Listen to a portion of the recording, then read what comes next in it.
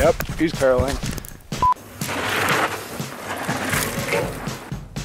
This is Alex Petitdemange. We're at Klondike Bluff area in Moab for the SCOTT Enduro Cup presented by Vittoria. It's actually the first time the race comes over here, and any race comes here, so it'll be exciting to be on the new terrain here in Moab. In the past few years, that area in particular has been developed a lot. They built over 30 miles of trail.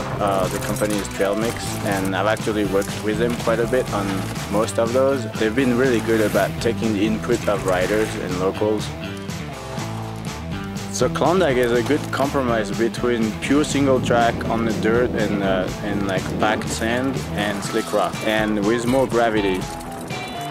There's no shuttle possible, so people that want to practice a lot the stages, they will have to get to the top pedaling. So the more practice you get, the more tired you get also. So it's a fine balance to find, I think.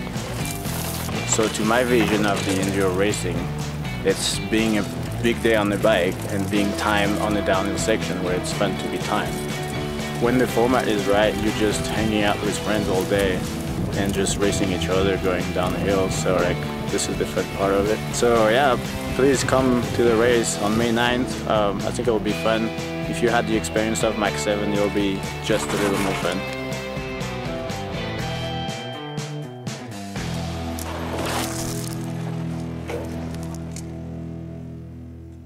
Went too far. You guys want to try it again real quick? Yeah.